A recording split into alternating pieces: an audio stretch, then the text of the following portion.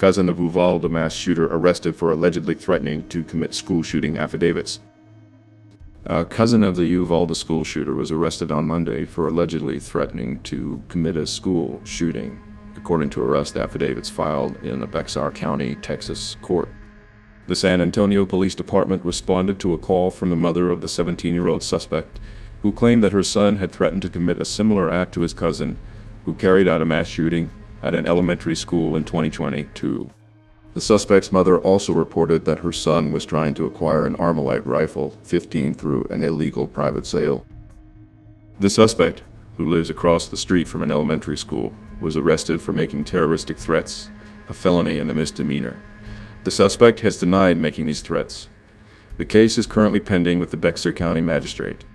The suspect is related to the 18-year-old gunman who carried out a mass shooting at Robb Elementary School in Uvalde, Texas, in May 2022, which resulted in the deaths of 19 children and 2 adults, and is considered the second deadliest shooting at an elementary, middle, or high school in United States history. Thank you for staying with us till the end of this intense news update from Bexar County, Texas. Your support helps us bring to light crucial stories that affect our communities. If you found value in our content, please give us a like.